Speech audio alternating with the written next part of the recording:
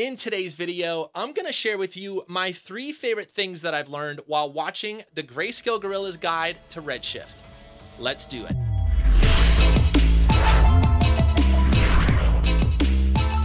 Hey everybody, it's Nick here from Greyscalegorilla, bringing you the tools, training, and tutorials to help make you a better motion designer. Now, if you've been following along, you may know that I have this new PC, this great new rig, and I've also been trying to learn Redshift. Well, it just so happens we have a guide to Redshift at Greyscalegorilla that I was able to start watching right away. In fact, it's called Greyscalegorilla's Guide to Redshift, and it came at a perfect time for me because I was just switching over to Redshift and I wanted to learn how to incorporate it into my renders. I've learned quite a lot from it, and if you've seen my renders lately on Instagram, at least I feel like my game has really stepped up now that I use a third-party renderer. So with that, let's head on into Cinema 4D and let me show you my 3 favorite things that I've learned while watching the Greyscalegorilla's Guide to Redshift. All right, here we are in Cinema 4D, and let's get started right away with the first tip, and it's all about getting your clone colors to be represented inside of Redshift. You can see in the scene, we have a bunch of clones happening, and we're using fields in Cinema 4D R20 to drive not only their position, but also change their color. But you can see it's not being represented in the final render. Well, let me show you how to set this up in Redshift. First thing you need to do is make sure you apply a Redshift material to your cloner. If you don't have a material already set up, you can go to Create, Redshift, Materials, Material, and just drag this onto your cloner. Now, once you do that, you're going to get something that looks like this, right? You're not going to get the colors of your scene. So what you have to do next is double click, go into your edit shader graph. Now, in the Greyscalegorilla's Guide to Redshift, they go into a ton of detail what all these nodes do and how to set up your own custom textures. But I just wanted to show you how to get these colors in there for now. And what you need is a data node. Now, this is the color user data node in particular. So all I did was type data in here, and it found the one I wanted here, color user data. Drag this out into your shader graph. And then the next thing you need to do is tell this data node what you're looking for. So up in here, there's an attribute name. Right over here, you can choose MoGraph color. That's what you want. Still not done yet. It's not represented. We need to tie this node into our Redshift material and tell it what we want it to color. Now, to do that, all you have to do is go drag your out little knob here. Just click and drag over to the blue section of your RS material. And as soon as you let go, all these properties are going to show up. This means that you could pipe this color into practically anything in your material. In our case, we just want it in our diffuse color channel. So I'm going to click that. I'm going to close out of our material, and it should update right away. Boom. Look at that.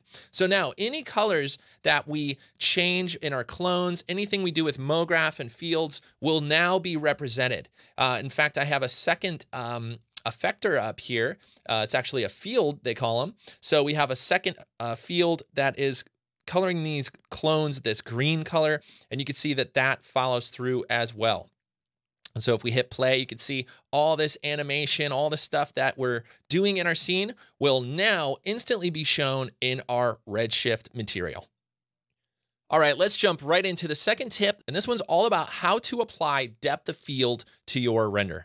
I knew right away when I started playing with Redshift that I was going to throw depth of field on everything. It looks amazing. And in this render, I wanted to show you how to set it up. So what we have here, we have a really simple MoGraph scene. Let me turn off our render just so we can see the animation. We have a really simple MoGraph scene, and we also have this material that is on here from the Everyday Material Collection. And this is, I think it's frosted glass. And it just looks beautiful, but I figured a little bit, or maybe a lot, of depth of field will really make this thing shine. So how do you add it? Well, you want to make sure you use this on the camera that you want to do your final render on. In this case, I have a bunch of cameras in my scene, some of them to animate between. I'm using Gorilla Cam here to do the targeting. So I'm going to add it to our Gorilla Cam.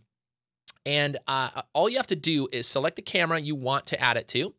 You go to tags and you go to your Redshift tags and add a Redshift camera. Now, the next thing you want to do is make sure that this tag is selected. go to the bokeh tab over here and turn on enabled.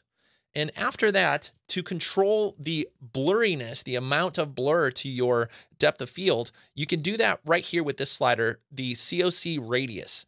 And this stands for Circle of Confusion. I learned that from watching the training. And you could crank this thing up and get, boom, that sexy redshift blur right away in your scene. So I think you could go pretty far with this effect. I like the idea that these letters are kind of unreadable at first, and then as they resolve, they get nice and clear.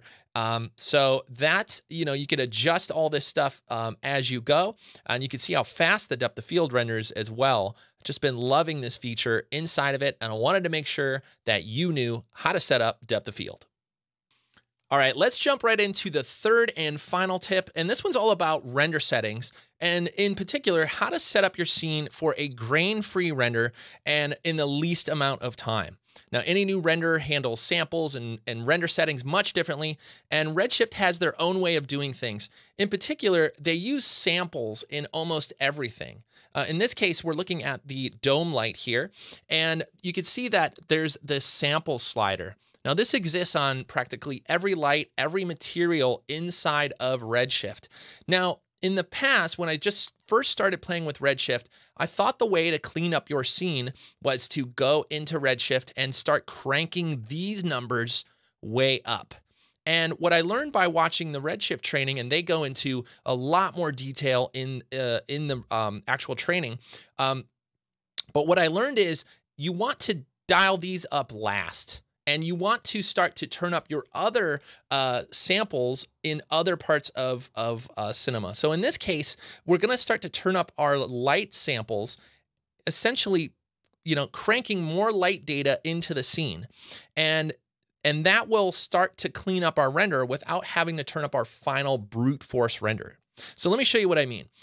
Let's use a different camera angle for this. I'm going to use our overhead camera. Let's go ahead and zoom in here and start to look at some of this grain that's happening in this render. So let's go to original size. I'm going to highlight this and go to 100%.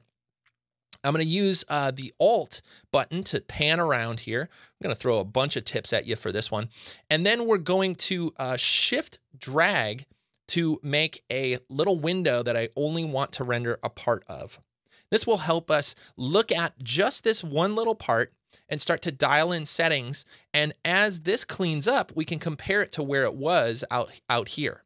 Okay, so what else can we do to get ready? Here's another bonus tip. This bucket window will allow us to see the final render, right? So with this on, you're going to see this is the final render quality. And you can see we have a ton of grain here, especially in this shadow. Let me move this up and show you. Check out all that grain. Well, the first thing we're going to do to try to clean up any lighting grain is to turn up the samples on our light. Now, the other tip is to try to do these samples in multiples of 2. So wherever it is now, try to go up by 2. Let's go to 64. And you can see it's going to recalculate, and that's not nearly enough. So something to keep in mind, and this was interesting to learn, you can actually crank these up really high. I'm going to go up to 512. That happens to be a multiple as well. And now you can see we're cleaning up this grain a ton. Compare this to over here. And you could do this again, 10, 24 it is. Let's see, boom. And you can see the render is getting slower, but much more clear. And look at that. Now, this is much more clear than over here. Now, once this is set up, you want to go into your render settings and then start to turn these numbers up. And that's really the difference. That's really the tip I'm trying to share with you guys is don't crank these up first. Turn up your samples in your lights. Turn up your samples in your global illumination. Here's the brute force GI samples that we're using. Maybe we need to turn up some of these as well. Let's go to 512. It might be a little bit overkill, but let's see the difference. And it's taking a little bit longer, but again, less grain in our shadows. Look at how clean that is compared to that. Hope you could see that on your monitor. But this is really the tip. Put your samples where they matter. And that's like a quote from the training that I got. And it really does hold true. It speeds up your render if you put them up front. Now, if you want more detail about all the settings and all the other ways you can be more efficient with your rendering, definitely check out the Redshift guide. But I wanted to share with you this tip because I wanted you to think about samples the right way to begin with. Thanks, everybody. And don't forget, if you're looking to add Redshift to your 3D workflow, don't forget to check out our Greyscalegorilla's guide to Redshift. I've been having a ton of fun watching and learning it. So please, if you're learning Redshift, please check out our training. And with that, I hope to see you in another video really soon. Bye, everybody.